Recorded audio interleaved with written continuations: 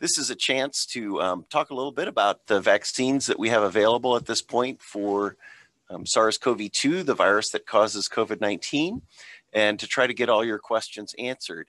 I thought I would start with some presentation so that we can cover the most common things that people are concerned about, or the most common questions, and then leave things open for questions. And I think we'll go ahead and get started. I guess I don't usually do a disclaimer about no financial conflicts of interest, but I have none here. I've not worked for pharmaceutical companies or worked for the vaccine industry. I don't get paid by the vaccine manufacturers, and we're going to be talking about the science and what we know and don't know about these vaccines. And this is not a commercial for the vaccines. So I'm not going to go over this in detail, but I included this slide just to remind you, if you didn't know, there are lots of vaccines that are being developed. If you followed this news at all, you know that Moderna and Pfizer were the first two approved, and the J&J vaccine was just approved this last weekend. And the ACIP, the group that advises the CDC, is meeting yet today to sort of finalize the CDC's recommendations about the use of the vaccine. The first two were these mRNA vaccines. We'll talk a little bit more about the J&J adenovirus vaccine as we go through, but there are other vaccines that are getting a lot of attention, like the AstraZeneca or Oxford vaccine, and that's already being used at a number of places in the world, and there are ones that are coming fairly close behind, like the Novavax vaccine. And I just want to start by framing your thinking about these vaccines with this Swiss cheese model. And, you know, maybe it would be better to think about this model as stainless steel plates with holes in them rather than Swiss cheese, and think of them as, you know, trying to get a bullet to get through all the, rather than thinking about viruses wafting through these holes. But in any event, there are some things that you can do for yourself to protect yourself from getting COVID-19. And there are other things that we kind of all have to do together if we're going to stop the spread of this virus. And so you certainly have heard things like staying home if you're sick, washing your hands, wearing masks, don't touch your face, and so forth. And those are all things you can and will want to do to limit your risk of infection. But among the shared responsibilities, vaccines is probably one of the most important ones, because the immunity that a person gets from the vaccine not only protects them, but will help protect other people in their community, specifically their friends and family, the people they spend the most time with. I also wanted to give this slide as a background. I don't know who's all on the call. I certainly don't know your ages, but you can look at this table and get an idea of what your risk of dying of this infection is. So, you know, we do have healthcare workers who are under the age of 30, and it's about 1 in 20,000 chance that if you get this infection, you're going to die. It's very, very low. But as you go up through the different age groups, you can see that once you get over age 65, and we have healthcare workers and others that are over 65, that number goes up to 1 in 43. So overall, that infection fatality ratio may be something like 0.25% for people who are not in nursing homes. It's relatively low, and you know, you'll hear people disparaging the virus by saying, you know, more than 99% of people don't even die from this virus. And that is true, but that's the overall number. And if you're over 65, clearly your risk of dying is far greater than 1% or a fraction of 1%. So why should you get vaccinated? As I've said, it'll protect you and will help protect your family and keep others in the community safe. And it's really our best chance at bringing this epidemic to a close and getting back to more normal conditions. And from my perspective, I think this summarizes it well, that vaccination is a voluntary common sense public health measure. So I think the first question that people tend to ask about these vaccines are they safe? And when people develop vaccines, really this is the primary thing they're looking for, is a safe vaccine, because even if a vaccine will prevent disease, if it's not safe, it's not going to be widely used and widely adopted. And what we know from lots of other vaccines and from what we've seen with these kinds of viral infections is that if people are going to have symptoms or side effects, they tend to occur relatively quickly after vaccination, usually in the first 6 weeks. And so they built in an extra layer of safety with the monitoring of these vaccines by requiring 8 weeks of safety follow-up before the data could be submitted to the FDA. And obviously, they're continuing to monitor the safety of these vaccines going forward. So we have much longer periods of follow-up now than even the 8 weeks. Usually when people are doing vaccine clinical trials, they include a minimum of 3,000 people in those trials. In this case, basically the trials are much, much larger, on the order of 30 to 50,000 participants. And while I understand lots of people don't want to be the first in line to get these vaccines, we now are up over 70 million doses of the first 2 vaccines that have been administered in the United States, and more than 236 million doses worldwide. So millions and millions of people now have been vaccinated with these vaccines, and they continue to appear to be safe. This slide talks about the protection of the Pfizer vaccine and the Moderna vaccine. They're both pretty close to 95% when measured about preventing infection. The J&J or Janssen vaccine that was just approved last week has a lower percentage effectiveness number at roughly 67%. But the thing that is impressive about that vaccine and is important, and why people I think are generally thinking about this similar to the other 2 vaccines, is that they had no cases of hospitalization or death after day 28. So after people's immune system had enough time to recognize the vaccine and develop a response to it, it appeared to prevent hospitalization and death in the people that got the vaccine, even if only 2 out of 3 were altogether prevented from getting infected. These vaccines were studied in diverse groups of people. They weren't just all old white men. The Pfizer vaccine was about 30% racially diverse. Moderna was 37%. The J&J vaccine had 17% Black enrollees and a much larger percentage of Hispanic enrollees. And all of these have been used both in younger people as well as older people. One of the misfortunes about the government operation that helped further the development of these vaccines is that they named it Operation Warp Speed. And so I think that could leave people with the impression that things were done too quickly. But in reality, none of the safety steps that are used to develop safe vaccines were skipped in the development of these products. And really, the way they sped the development of these along was by putting the manufacturing at risk.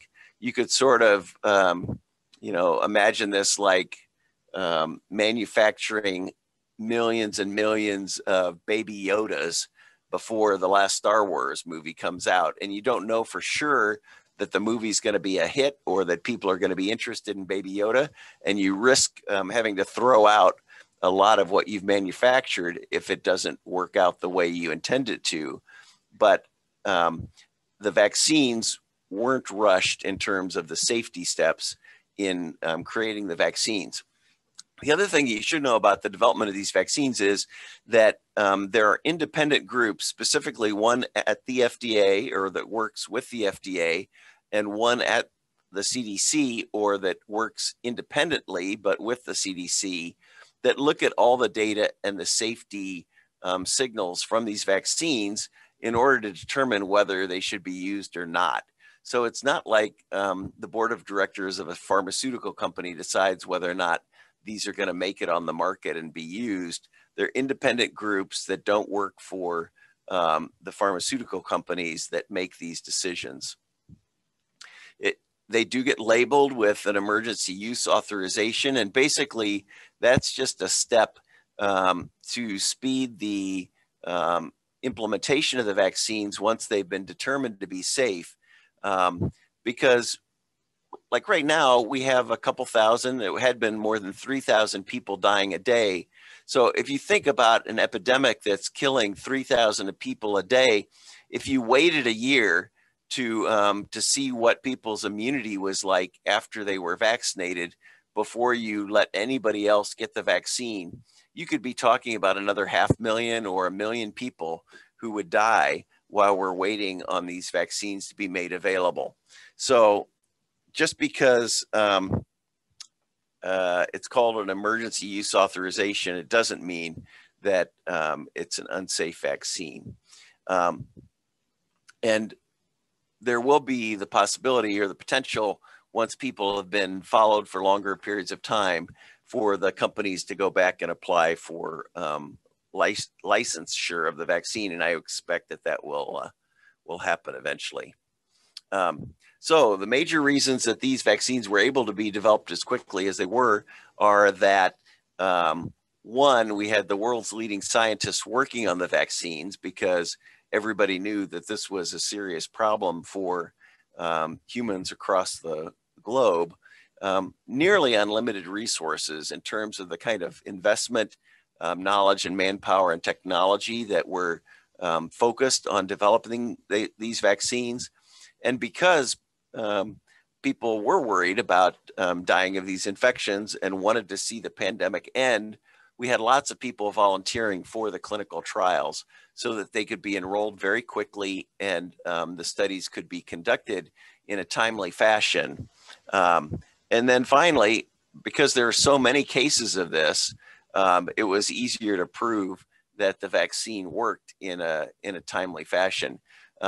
If you have an Ebola vaccine, for example, and you start to vaccinate people to study the vaccine, and then all of the things that people are doing to stop the Ebola epidemic work, you could be in a situation where you have vaccine, but you don't have enough people to actually study the vaccine. And that was not the case with SARS-CoV-2. So the first 3 vaccines that are available include the 2 mRNA vaccines, one from Pfizer and one from Moderna, and then this new J&J vaccine, which uses part of an adenovirus, which can't cause infection, to basically shuttle the roadmap for the spike protein into cells so that the cells express or create that protein and the body's immune system can mount a response against it. So in a way, all 3 of these vaccines are really focusing on a similar thing, the spike protein, sort of this outer part of the virus, so that your body recognizes that spike protein. But none of these vaccines contain the actual COVID-19 virus. So you can't get a SARS-CoV-2 infection from these vaccines. It's just not, it's not possible.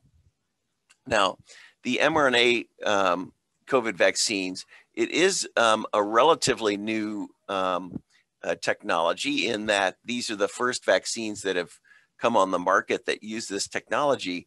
But in fact, the technology has been in development for a decade or more. And it's really like they got the assembly line ready to use this technology before the pandemic.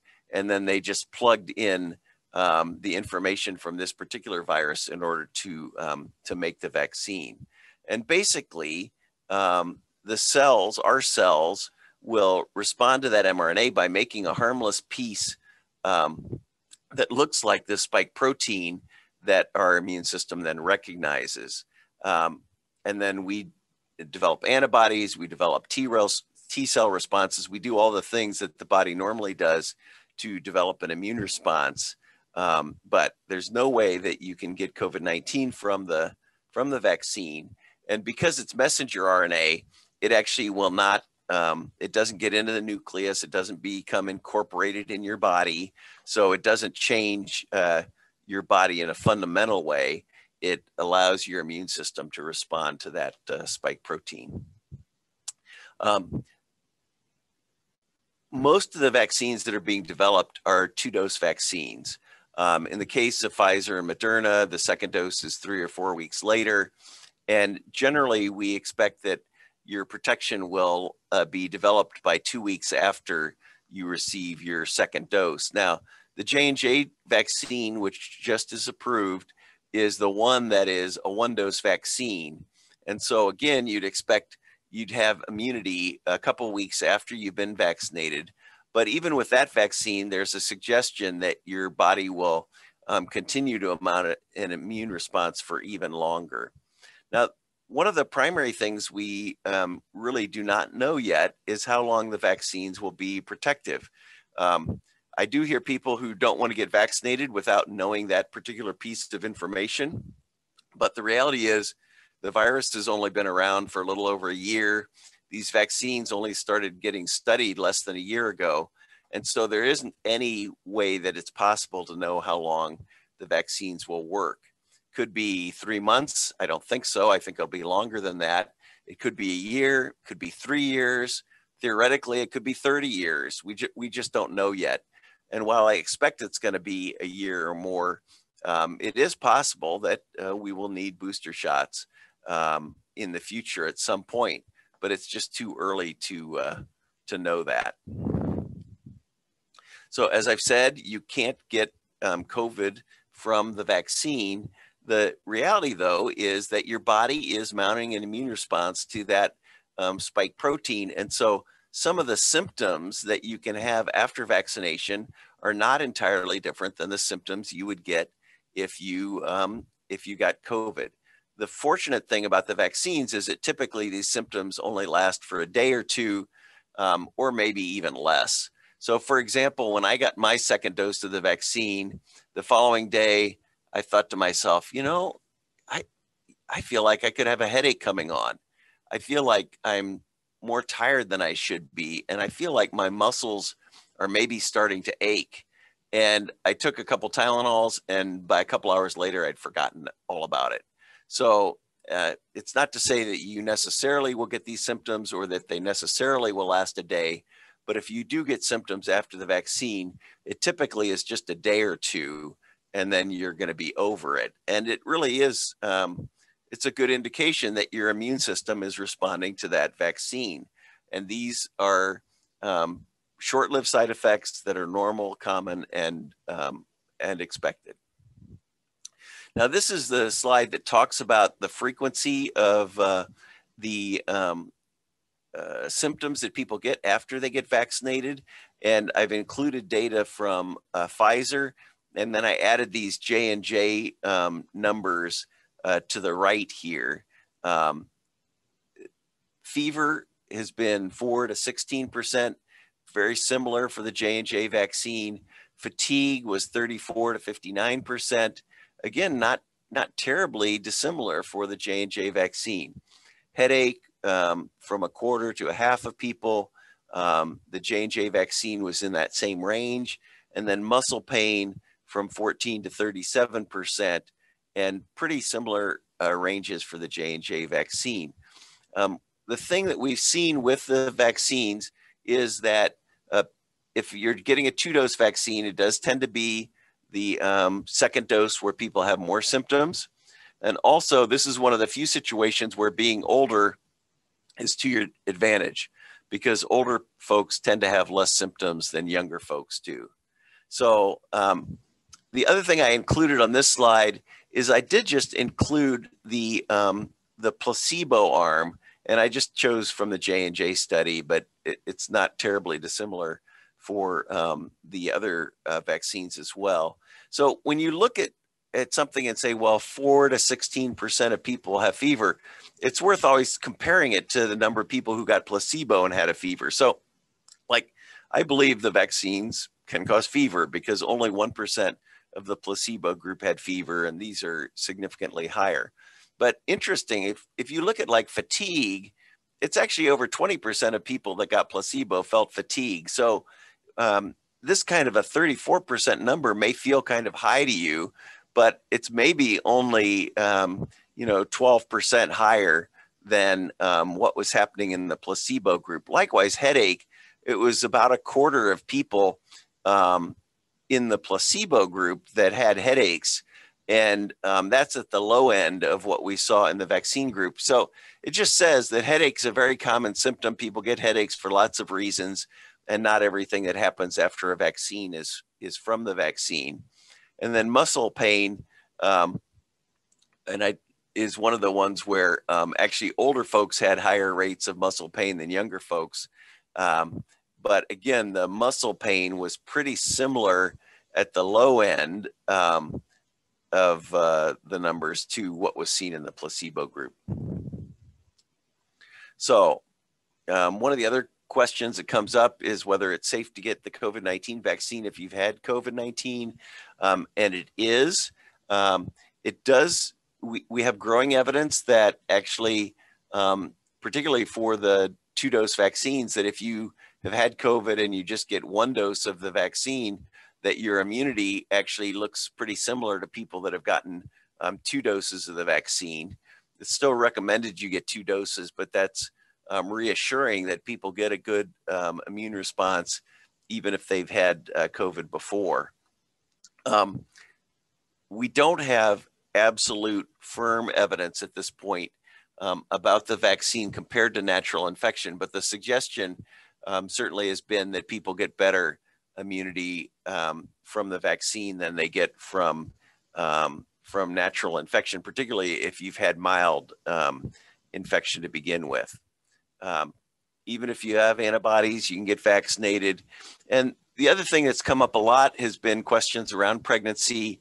And while the drugs weren't initially studied in pregnant women, there have been more than 10,000 pregnant women vaccinated so far, and that hasn't raised any concerns or safety signals from those patients or those people that have been vaccinated. And while 10,000 isn't 62 million, it's a fairly good sized number. And so far, the vaccine's been appearing safe. If you're looking for additional information, I would encourage you to go to the CDC website or the Indiana Department of Health website, and don't just go to random social media sites. There is more misinformation on social media than it's possible for anybody to keep up with and correct, because people can just keep making up wild theories and putting them out there to confuse people faster than you can even answer all those. So these are the I think the most effective way we have in terms of that Swiss cheese model in interrupting transmission and interrupting the pandemic. And so I would encourage folks to get vaccinated because, from a practical standpoint, we don't want to be doing social distancing for the rest of our lives. We don't want to be wearing masks for the rest of our lives. And this is the way we're going to slow down this pandemic and bring it under control. The reality is that everybody gets a vote in this epidemic, and you're either going to have to vote for getting the vaccine or you're going to have to vote for trying your luck with the coronavirus. I don't anticipate that there's anybody who can just through willpower and being careful is likely to keep themselves from getting the coronavirus over the next few years, unless you don't work, you live in a house by yourself, and somebody else is going to do all your shopping for you and bring the food and drop it at your doorstep, and you're never going to have to leave your building. You're either going to have to choose to get vaccinated, or you'll choose to at some point get infected with this virus. And I think the safer thing to do is to get vaccinated.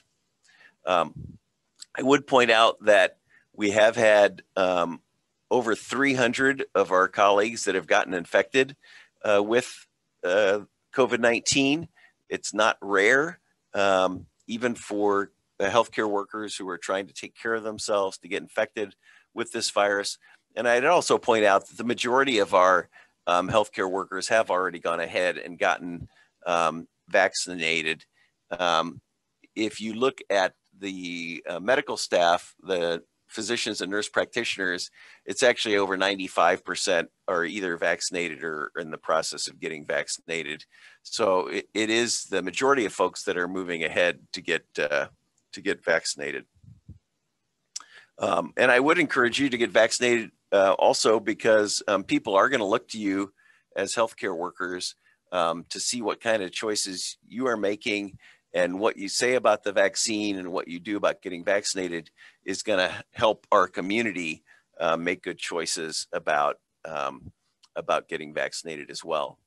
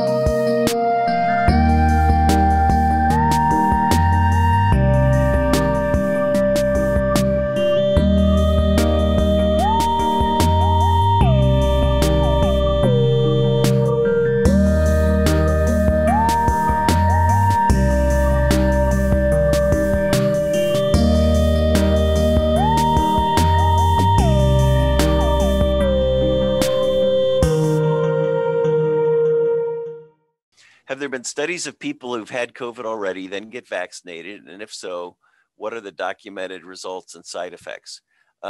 There were people with COVID that were included in the vaccine clinical trials.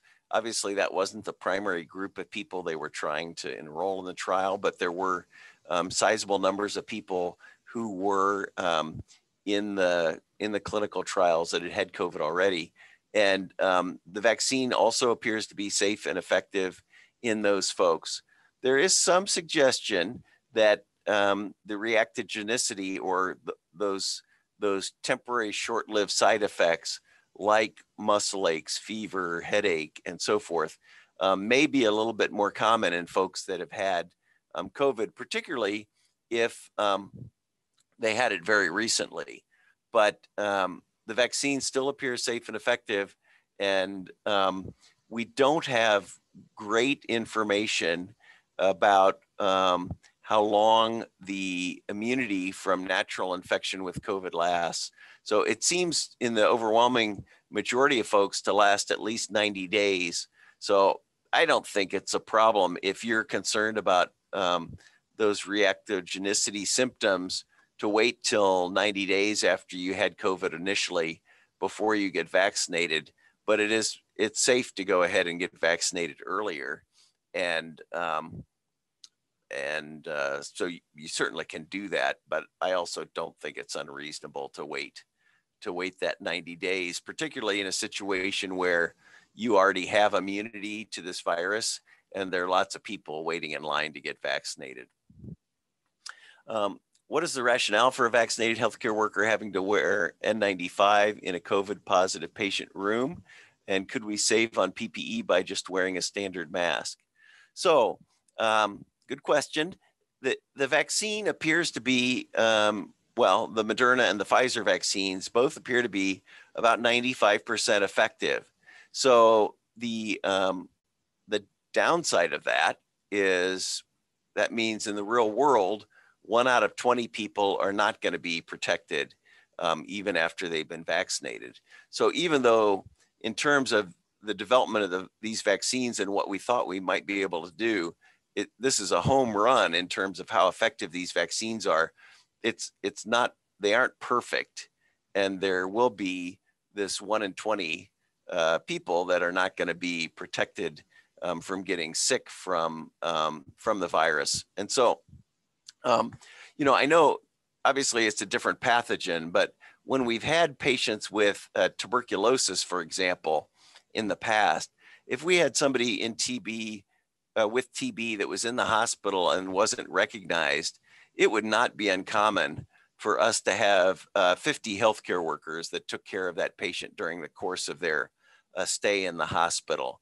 And I don't know that that number would be quite as high for COVID-19 patients, but whether you said we'd have 20 people or 40 people, let's say we had 40 people take care of an average patient during their stay in the hospital, that would still suggest that we would have had a couple of healthcare workers that would not have responded to their vaccine that would be in taking care of that patient. And so we still want to protect healthcare workers because we don't know which those 1 or 2 people will be. And that's why I expect that we'll still be using N95s. It would be true that, surgical masks are cheaper than N95s, but we are primarily interested in protecting our healthcare workers more than saving a buck. Are there any reasons a person should not get the vaccine? Well, the primary thing that's been of concern with the Moderna and Pfizer vaccines have actually been these allergic reactions. And you may have heard about these. The good news is they're what I would consider quite rare. They're on the order of 1 in 100,000 people who get vaccinated will have an allergic or anaphylactic response to the vaccine. We are, I think, close to 20,000 doses of vaccine in our clinic that have been given, and we have not had any serious allergic reactions that have required epinephrine or any kind of treatment in the vaccine clinic. I heard about one person who had allergic manifestations quite a bit after they were vaccinated, that it was unclear, could this have been the vaccine or could this have been something else the person was reacting to, because they did have some history of allergic reactions to other things as well. So all of those allergic reactions that have happened have been treatable. Nobody has died from those allergic reactions. And so if you measure, from that early slide, your risk of death from the virus versus a risk of anaphylaxis at 1 in 100,000, which is not going to kill you, it still seems on balance that the risk benefit is definitely in favor of vaccination. But if you have a history of allergies, then you can actually look at the things that are put into the vaccine and see if you're allergic to any of those components. And the primary things that people have had reactions to have been PEG, or polyethylene glycol, and polysorbates are something that are related to polyethylene glycol. And, I don't know personally, like anybody who says I'm allergic to polyethylene glycol or polysorbates, but it would be possible that you would know that about yourself. And if that was true, I would suggest you steer clear of the mRNA vaccines. But the pharmaceutical companies have detailed analysis of everything that's in the vaccines, and typically these vaccines are not don't have preservatives or adjuvants or some of the other things that people have typically been concerned about having allergic reactions to from vaccines. The other thing I guess I could put on that list, are there any reasons a person should not get the vaccine? Currently, the recommendation around pregnancy and lactation is discuss it with your doctor. And that's because the vaccines really weren't studied in pregnant women, although they are being, like the Pfizer vaccines being studied now. I think they have a trial with like 10,000 no, maybe it's 4,000 women who are pregnant who are being studied. Because it's not studied in that group, and the same thing would hold for younger children. They aren't recommended in those groups. But like in pregnancy, it's clear that COVID-19 causes more disease and more severe disease in pregnant women. And so I think you really do have to weigh the risks and benefits for an individual in deciding if and when to get vaccinated in pregnancy. If I was an ICU nurse or a 4 West nurse that was taking care of COVID patients on a regular basis, and I was pregnant, I would recommend going ahead and getting vaccinated. Now, I guess this came up at one of the colleague meetings and people thought it was funny because a man said if I was pregnant, but if I put myself in the place of a woman who could be pregnant or is pregnant, I think the vaccines are safe enough and the disease is bad enough that it makes sense to get vaccinated. On the other hand, I have a family member who is pregnant, who has a job where she can work remotely and she doesn't really need to go out to the store or go out in public. It may make a lot more sense for her to wait on getting vaccinated and to just make sure she doesn't get the virus, because she's in a position where she has more control over the kinds of exposures that she has. But I think the vaccine will prove eventually to be safe in pregnancy, and eventually that will be a recommendation for people who haven't been vaccinated before they get pregnant. Yeah, so I am an adult infectious disease doctor. I tend not to think quite as much about children, so I'm sorry if I ignored children in this discussion, but the current vaccines are not approved below age 16. And while there are clinical trials ongoing in younger kids, they are still figuring out the dose and how the immune response goes in kids. So children are not currently recommended to get the vaccine. What if a person only gets the first vaccine and then misses the second? Do they still have some immunity? An idea of what percentage? So like the J&J vaccine, it's a one-dose vaccine. So all of the numbers about immunity that you see related to J&J will be based on that one dose. The other two vaccines, it does appear that they are quite good even with one dose. And that's why you've heard some public health folks and epidemiologists suggest that we probably should just be vaccinating everybody with one dose while the vaccines are in short supply, and then come back and vaccinate people with the second dose later. And this becomes kind of a question about how you think about science and so forth, because the science for these vaccines is all based around these large clinical trials that gave 2 doses. And so there is an actual rationale for why it might make sense to vaccinate the entire U.S. population with 1 dose and then come back and do everybody else, do everybody again with the second dose. The downside of that is there is more uncertainty around how well a single dose works and for how long it works. I would not be surprised if we find out that a single dose of the mRNA vaccines is, 70, 80, maybe higher protection against infection. But I would really be surprised if it's as durable a response, that is, that the immune response would last as long. And the other thing that's been raised as a concern is in terms of these variants or the new versions of the virus that are developing, it's probably less likely to develop strains of the virus that are different and that resist the immune response more effectively than the variant that came out of China originally if you've had 2 doses of the vaccine compared to if you've only had 1 dose.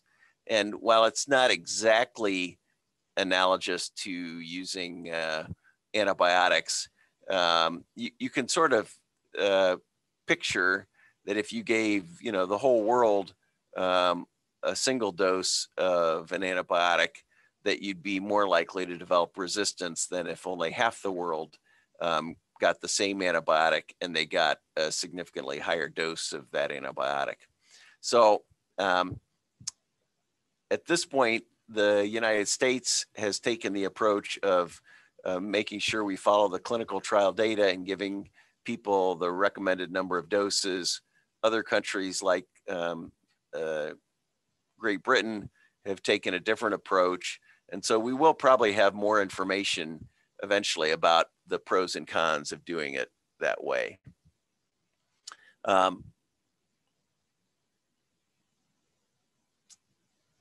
And I just scroll down to get the rest of that question. So you don't need to start over if you had a delay in getting your second dose of vaccine. It is recommended that people get their second dose on time. And if you can't get it on time, it's recommended that you do it within 42 days. But I would expect that you would still get a boost and that you still should get vaccinated with that second dose.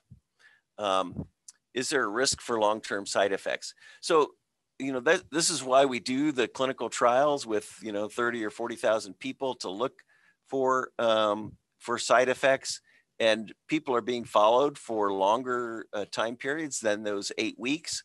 But the risk at this point seems quite low for long-term side effects. With any of these clinical trials, there can be imbalances in things that happen in the 2 groups, because even if you randomize people to 2 groups, it doesn't mean that the 2 groups are made up of identical people. And so like Bell's palsy was one of the concerns with one of the clinical trials early on, but these now have been used in 60 million people, and we're not seeing a lot of Bell's palsy in people that are getting vaccinated. So that one seems to have been a fluke related to just the randomness of what happens in clinical trials. But we don't really have any signals of anything else that looks like a long-term side effect from the vaccine, whereas we have very clear signals of long-term side effects from the disease, where if you can consider death a long-term side effect, or people have had to have double lung transplants. There are people who are 6 months out and longer from their COVID infection that are still suffering from profound fatigue, or whose lungs have not completely recovered, people that have had strokes and so forth. Nothing has been seen in terms of long-term side effects that is even on the same scale as what happens from the actual disease. What's the best response to have when people say they don't want to get the vaccine because it made people they know get sick? Well, I don't really know what the best response is. I think of the kinds of complaints I hear from people about the flu vaccine over the years. And what I tell people is that, the people who didn't get their flu vaccine and then died of influenza never come and complain to me about the side effects of the vaccine. People who get the vaccine and then get a case of influenza may complain to me for the next 20 or 40 years of their life, but they're alive to complain to me. And oftentimes the complaints are, I got the flu shot and then I got the flu anyway. But the most important part of getting the flu shot is actually not whether or not you get the flu, it's the fact that you survive the flu. And so the people that get their flu vaccine, get the flu, they live to complain for decades about their experience, but they live to complain about their experience. And so for me, when people say they don't want to get the vaccine because it made them, they heard somebody else got sick, I would just say about my experience, which is the people I know who've gotten sick from the vaccine have generally been sick for a day or two, maybe 3 days at the outside, but they recover and they're fine. Whereas the people I know, we've had 100 deaths at Goshen Hospital from COVID-19, 100 people who are not going to be around to complain about their temporary short-lived vaccine side effects because there was no vaccine to keep them alive. I just think it's hands down, even if all you're interested in is living without thinking about, the strokes, the pulmonary emboli, the long-term pulmonary disability, the fatigue, the brain fog, the loss of taste and smell, all the other things that COVID does and makes people sick. If you are concerned about getting micrograms of spike protein that make you feel sick for some number of hours, I certainly would not wish on you the full viral infection. And the evidence we have is that this is a highly transmissible virus, and it's going to continue to spread in our community. And people are going to have all those symptoms and side effects from the virus itself. Next question: what do you believe is the chance of getting COVID-19 again after having it? Are there studies on reinfection? Well, so far it seems to be pretty rare that people get reinfected, but we certainly know from other coronaviruses that people do get reinfections. And it seems like with the other coronaviruses, people get infected, maybe not every year, but maybe every few years, that people get repeated infections over time. And so, again, this is building on an analogy of one coronavirus to another, and that may not prove to be true, but I think there's a pretty good chance that people will get reinfected with this virus. Most of the suggestion we have to date is that people will get milder infections the second time they get infected rather than more severe infections. But there have been individual reports where people got sicker the second time than the first time, particularly if they had a very mild case the first time. So in terms of the chance of getting infected again, I would say it is high, but it also, it's the kind of thing that could be impacted by people's acceptance of the vaccine and how quickly and how well we get vaccine uptake. Because if you have a virus that is circulating at high levels in a community, then certainly more people are likely to get reinfected in that kind of a situation than if we have something where the virus gets stamped out by vaccination quickly and early on. I think of things like polio. We don't spend a lot of our time and energy thinking about getting polio because polio's been essentially eliminated from the United States and our hemisphere. And so we don't talk about getting reinfected with polio. We don't think about that kind of an issue because polio's not circulating where we are. And the coronaviruses do circulate every year, and we do see reinfections every year. And so I think most people think that this is a virus that will remain in the human population and will continue to cause trouble for people that don't have immunity. And the best way to get that immunity is by getting vaccinated. If a person has an uncommon response, such as numbness or tingling in arm of injection and leg of the same side, should they get their second vaccine? I think that would still be a reason. That would not be a reason to not go ahead and get your second dose of vaccination. The most common reason for numbness would be actually related to the injection site itself. If you get a lot of inflammation in your arm, you can get effects on the nerves locally. I think it is much less common to see numbness and tingling on the in the arm and the leg of the same side, and your immune response is kind of a whole body response, and so I would not expect that the immune response to the vaccine would cause numbness in one leg and not in the other leg.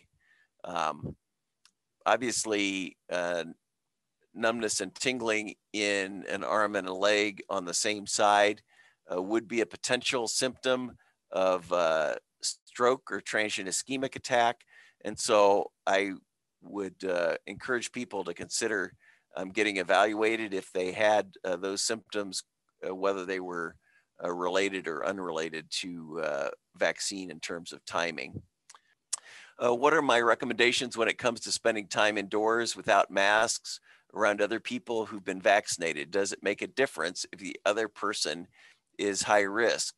So I think this goes back to that Swiss cheese model that I showed early in the presentation.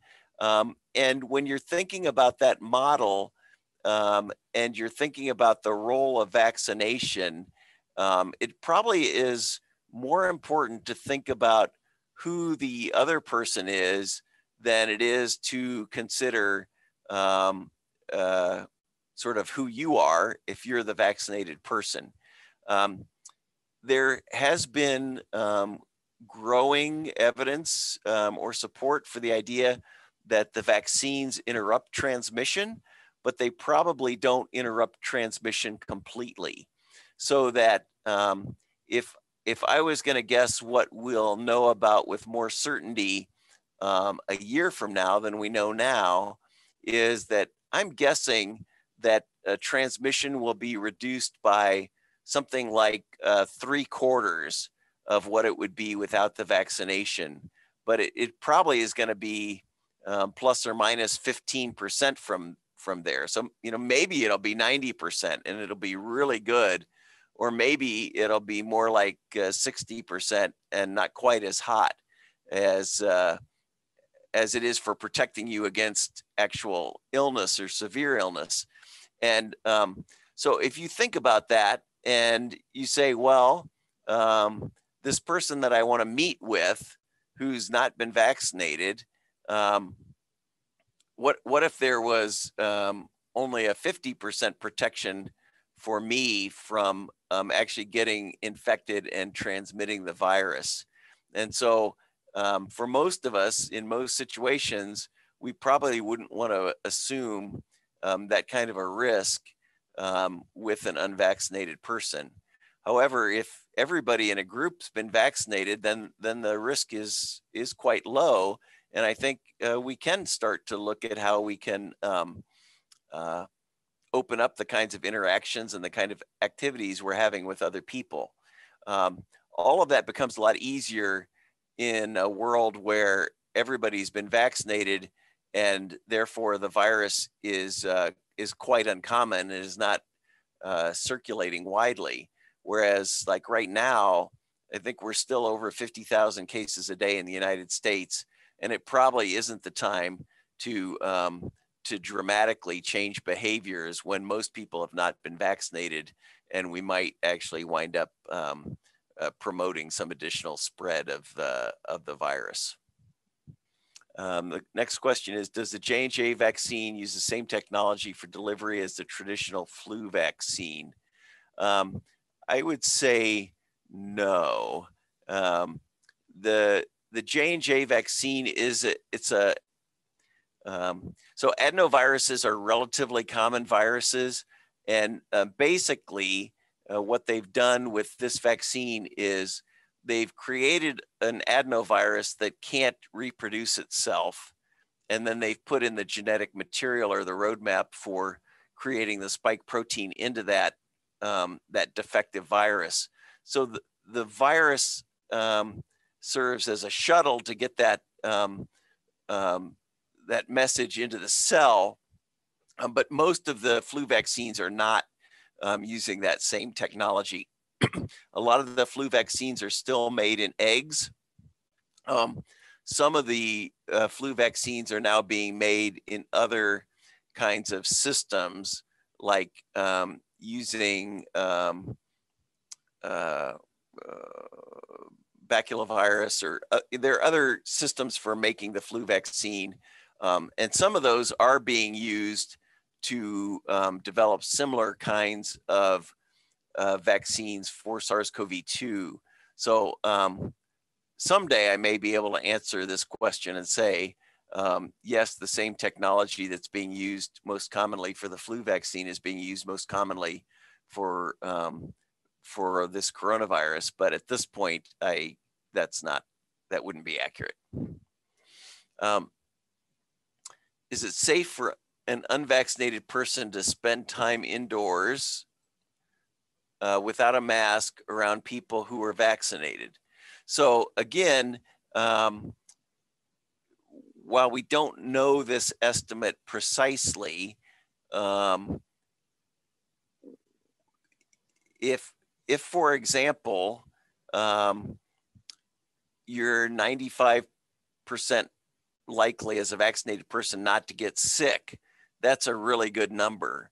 But if you're only 75% likely to keep from getting an asymptomatic infection, that means that there's basically a 1 in 4 chance that you could still have that infection and spread the virus to that that unvaccinated person. And I don't know if this question is really about whether the vaccinated or the unvaccinated person is wearing the mask, but if you're that 1 in 4 people that gets infected and can shed virus, a mask would be expected to reduce the risk that you would transmit that to the other person. And if that other person wears a mask, that would also improve or lower their risk of getting infected. But at 25%, it's not close enough to zero that would be routinely recommended at this point. Next question. Have any people died from the vaccine? And if so, do you know how many? So far, we don't have any information to suggest that anybody's died from the vaccine. Generally, the easiest way to see this would be if somebody had an anaphylactic or severe allergic reaction to the vaccine and actually died from their anaphylaxis. My understanding is that although anaphylaxis is occurring on the order of 1 in 100,000 individuals that get the mRNA vaccines, that all of those have been treatable and nobody has died from an anaphylactic reaction to the vaccine. The thing that's a little harder to judge is that the vaccine is only good against COVID. The vaccine doesn't protect you from cancer or heart attacks or strokes or any of the other thousands of things that kill people. And so particularly as we've started the vaccination process, starting with our oldest individuals, I would be misleading you to say that nobody who's received a vaccine has died in the 6 months or a year after they've gotten vaccinated, because it's not a fountain of youth or an elixir of immortality. It's just a COVID vaccine. And so what happens is when people die at whatever period after they've been vaccinated, the people who are doing the safety monitoring are basically comparing baseline rates of those conditions, or in clinical trials, what happens in the placebo group, and comparing it to those other conditions. And so far, those numbers have always appeared to be the same, except for the excess deaths in the placebo group from COVID-19. My family has expressed concern about long-term side effects that we obviously don't know about yet. You said in your slide that most side effects occur in the first 6 weeks. So are long-term side effects not a concern for this and most vaccines? Well, so it's always a risk-benefit ratio when you're looking at long-term side effects from a vaccine. And if you look at that table that I provided at the beginning of the talk, you are going to have a tremendous number of long-term side effects. If your chance of death from COVID is 1 in 43, we've already had 60 million people vaccinated without identified problems, and so there isn't a group of people who can get COVID and have less than a 1 in 60 million chance of dying. Even children are going to have a higher risk of dying than that. And so to me, this is a little bit of a situation where you can set your expectations high enough that basically you can talk yourself out of getting any vaccine. So, tomorrow, if we found out that there was a 1 in 100 million chance of developing Bell's palsy a year after you got vaccinated, well, that would be a long-term side effect of the vaccine. But I would argue that, a 1 in a million chance of getting Bell's palsy a year from now is going to be a much smaller risk and a risk worth taking compared to the risk of 0.25% of dying, within the first month of when you get your COVID infection. So it is always possible to theorize that something bad could happen eventually, but the reality is something bad is already happening, and it's happening frequently, and that is people are getting COVID and ending up hospitalized or in the intensive care unit or dying of their infection. We've had 100 deaths at Goshen Hospital so far from COVID-19. It's clear to me that there haven't been 100 deaths from this vaccine worldwide. So, you can take an individual month of deaths here at our hospital, and it's going to outweigh the deaths worldwide from the vaccine, even if you're hypothesizing that there's something 6 months from now that's going to start causing deaths. There isn't any reason to believe that would be the case. And quite frankly, if there's something about the spike protein that is causing deaths at 6 months or a year or 2 years, then we're likely to start seeing that in people that get COVID, because it's the very same spike protein that people are being exposed to when they get the natural infection, essentially as what people are getting in the vaccine. I mean, the vaccine spike proteins are meant to mimic that spike protein that is causing the infections that are circulating. So I don't anticipate that we're going to have any surprises in terms of long-term side effects that are going to outweigh what you would expect from long-term side effects from the virus itself.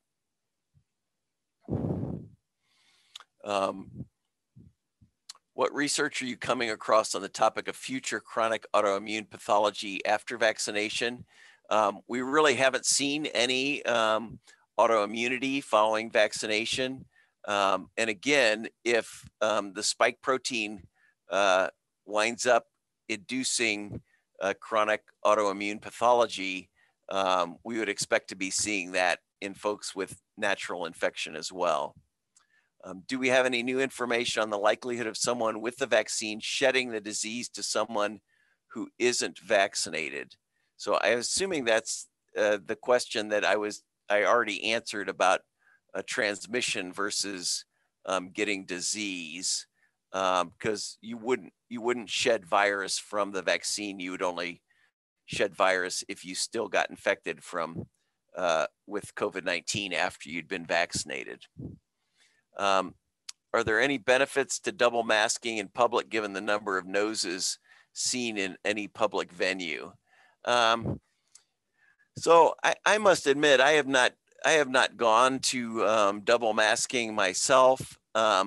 Primarily, I think the benefits of double masking are going to be accruing to people who don't have a good mask, or don't know how to wear it, or don't have a good fit for that mask. So I do see any number of people with gaiters, or just chin diapers, or whatever you want to call attempts to mask that are not serious attempts at masking. I think if you have a good fit to your mask, and a reasonable quality mask in terms of number of layers and material, there personally, I doubt there's a huge advantage in double masking. But if I had the choice, I probably would recommend eye protection over a second mask. But I don't have a problem with people double masking. I don't think there's anything wrong with it until you get to the point where you can't breathe through your mask and you're sucking your air in around the mask because you have so many layers in front of your mouth. Do all the vaccines cover all the strains of the virus? So there's not a simple answer to that question. It does appear right now that all of the authorized vaccines in the United States provide good protection against the strains of the virus that are circulating in the United States.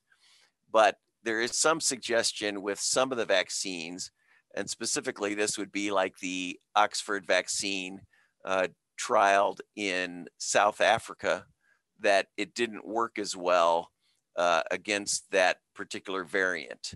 So I can't promise a this is true now and forever kind of answer to this, but it does suggest that now is really the time to get everybody vaccinated, everybody in the United States at least, so that we have immunity rather than allowing the virus to run rampant and create new variants that might actually be more successful at evading the immune response of people. Other than providers, do we know the vaccine acceptance rate amongst different colleague groups, clinical versus non-clinical? No, we don't. We are hoping in the next month to get more definitive data about what our actual vaccination rate is, because we're going to be able to send a file with all our colleagues' names and identifying information to a state information exchange. And they're not going to give us back identifiable information like, yeah, Dan Nafziger was vaccinated or Dan Nafziger was not, but they will give us back a number to say like 72% of Goshen Health colleagues have been vaccinated. That will, again, not be divided by clinical versus non-clinical, but at least it'll give us a better number about vaccinations overall. Next question. So is it true that the J&J vaccine uses a different type of new technology than mRNA? I would say yes and no. It is a different type of technology than mRNA, but it's actually an older type of technology that's been used in multiple other vaccines. So it is a platform that's been used in other vaccination situations, whereas the mRNA vaccines really are the first of their kind to be widely used. Is the word COVID a general term that includes COVID-19 as well as influenza A and influenza B? No, I probably do use COVID and COVID-19 interchangeably. When people are saying COVID, they're really referring to COVID-19. This is from a coronavirus. It's a little bit like HIV and AIDS, where the HIV, the virus, is SARS-CoV-2, and the disease is AIDS, or in this case, the disease is COVID-19.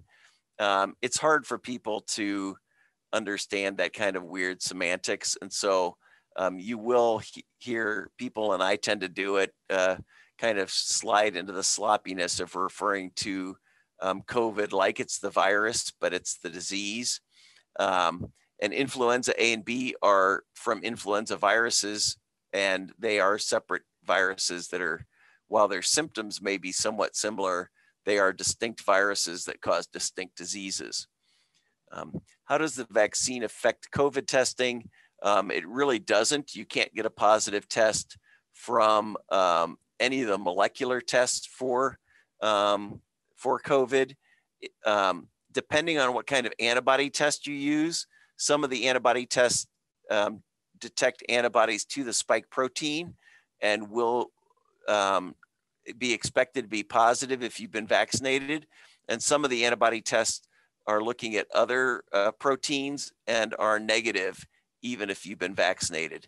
So I suspect that someday in the not real distant future, we probably will have an antibody test that detects both, and it'll in one test, and it'll tell you it looks like you've had COVID or it looks like you've been successfully vaccinated, but we don't have that test yet. Is there any concern about not having enough vaccines for every adult in the United States? There is that concern today, but I don't think there's concern about that by September of this year. Basically, the government has purchased enough vaccines to vaccinate all the people that are eligible for vaccination. And by the time we get pediatric vaccines, I would expect they would make more vaccine and we'd have enough vaccines for children to get vaccinated if that's approved. So at this point, there is a vaccine shortage. I've heard different estimates, whether it'll be April or May when everybody who wants to get vaccinated will be able to get vaccinated. But I think it's going to change pretty quickly once we hit a certain tipping point. We'll go from people lining up to get vaccinated to having lots of vaccine and having to convince the remaining more vaccine hesitant people to go ahead and get vaccinated. If you're vaccinated, can you still get the virus without getting sick and infect other people?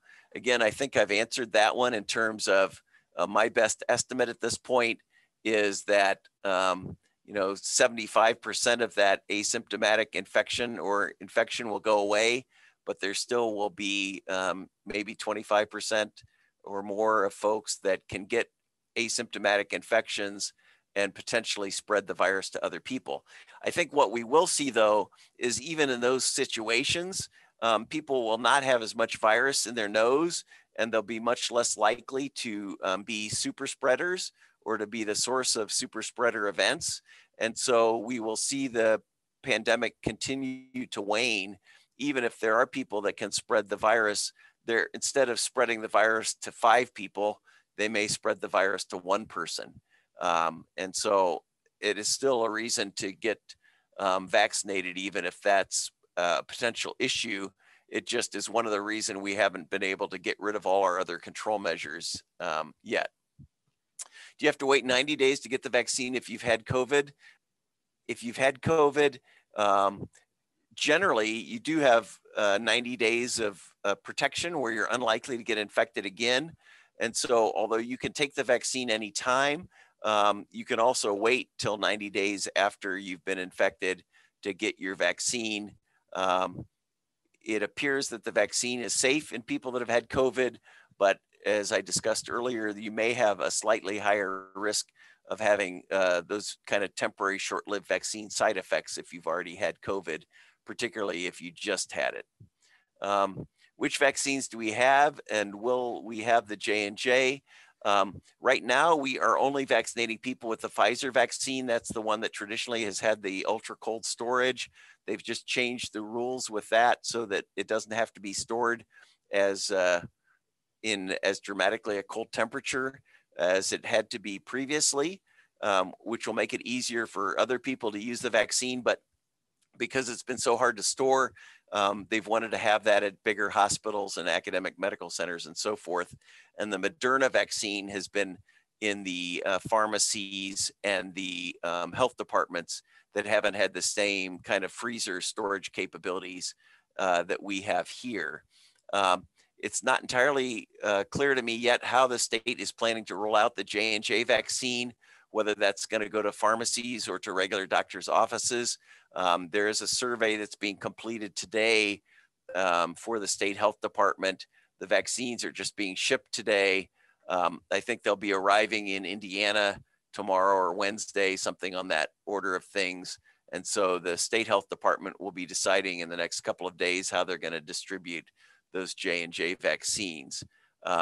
As a practical matter, I think it's kind of an ideal vaccine to use in these big immunization events, like if you have everybody go to Lucas Oil Stadium and get vaccinated, because then you don't have to arrange the follow-up for the second dose. You just, or if you have transient populations, if you're vaccinating the homeless or whatever, it's an ideal vaccine for that kind of a setting where you don't have to track people down for the second dose. We are at 3 o'clock, and I think I have reached I have one more question. I'll try to do this last question, and then we'll call it a talk. What's the long-term plan for vaccination for COVID? Will we be having it done yearly, or is it too soon to tell? The easiest answer is it's too soon to tell. I'm thinking that people are likely to have immunity for a year, but partly depending on what happens with variants, we may find that there's reason to start vaccinating people at a year. I would be surprised if this turns out to be a once in a lifetime vaccine, but it's too early to say that everybody's going to have to get vaccinated every year. The second question is about a steroid used to treat asthma. It says, like the Oxford study shows, budesonide can mitigate multiplication of the virus and allow the immune system to fend off the virus. With that background, our question is, have they considered this as a possible option? What makes the vaccine better than this to use? Budesonide is a lot safer than what the vaccine could be, given we don't know the long-term effects of the vaccine. So again, we're not seeing any concerns about long-term effects of this vaccine, even with the tens of millions of people that have received it already. That steroid has been tried, and there is some suggestion that it can modify the course of COVID-19. This was tried in a relatively small study, and I believe that study was unblinded. And with unblinded studies, it always raises the question whether people's expectations about the medicine or things they do differently once exposed to the medicine can alter the outcome between the medication and not using the medication. So I think we will see additional clinical trials with that medicine, and I would not rule out that it could have some effect.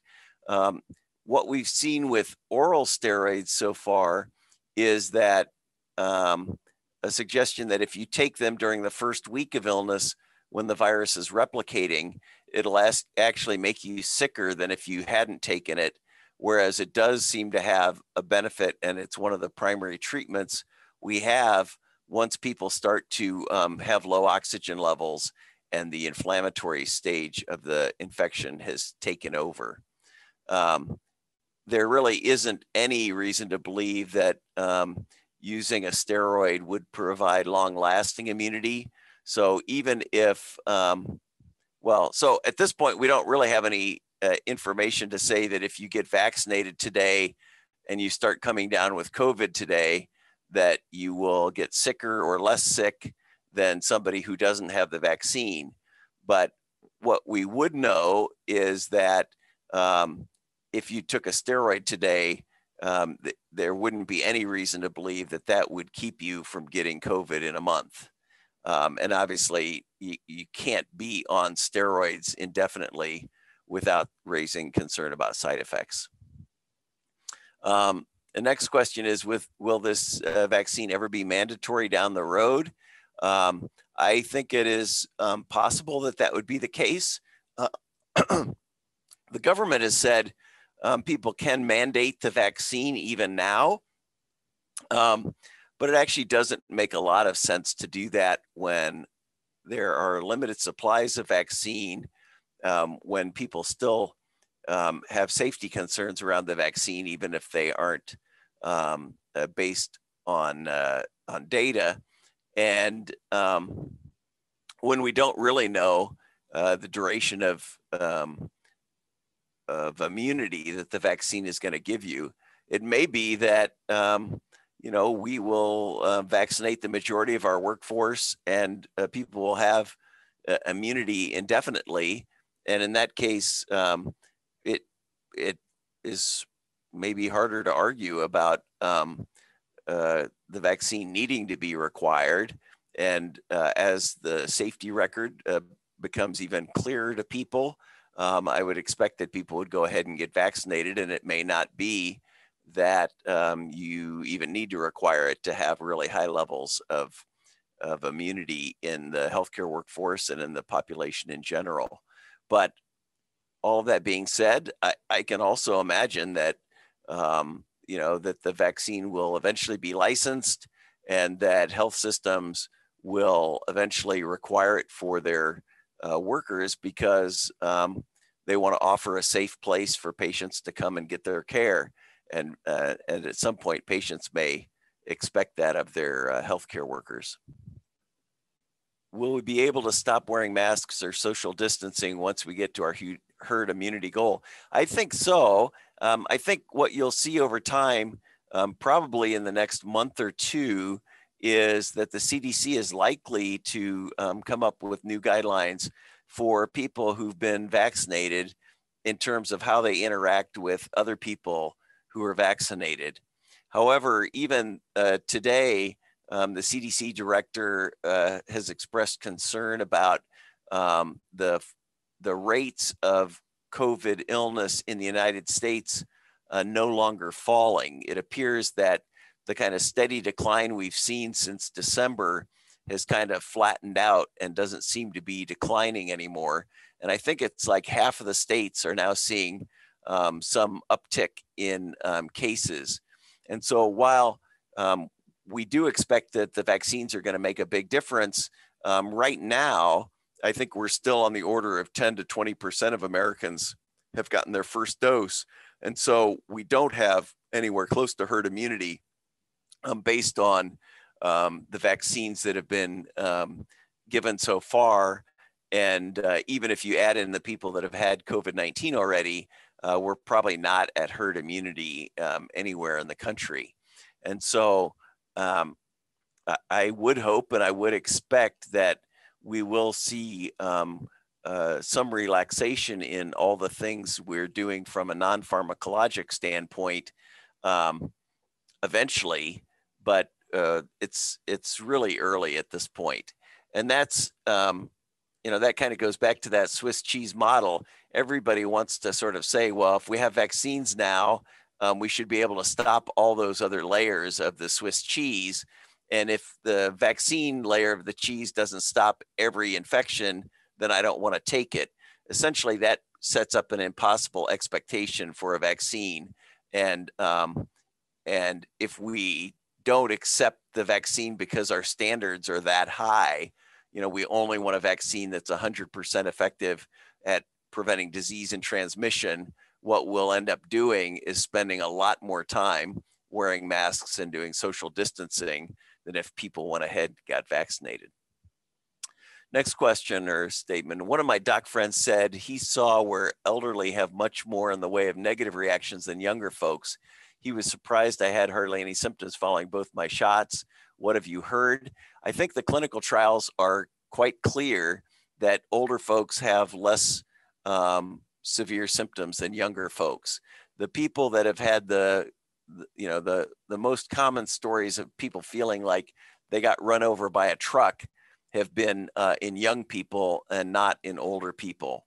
Now, if you give this vaccine to 1,000 nursing home residents, you're still going to see people that have strokes and heart attacks and get diagnosed with cancer. And if you're frail enough to die without a vaccine, you're frail enough to die after you've been vaccinated. So if you're talking about the super elderly and super frail, clearly some of those people are going to die in the 6 months after they receive a vaccination, because the vaccine doesn't prevent all kinds of death, just death from COVID-19.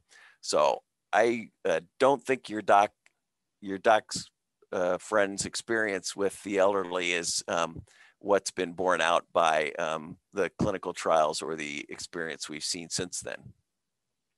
The COVID vaccine trials are currently being unblinded as well. So how will we ever know the true long-term efficacy and safety of these vaccines?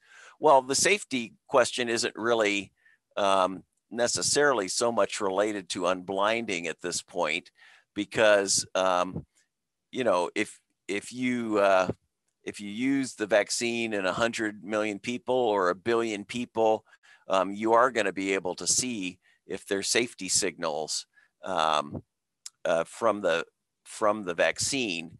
In terms of efficacy, we will still have a sense over time of what happens to people who've been vaccinated versus what happens to people who refuse vaccination. And so that will give us information.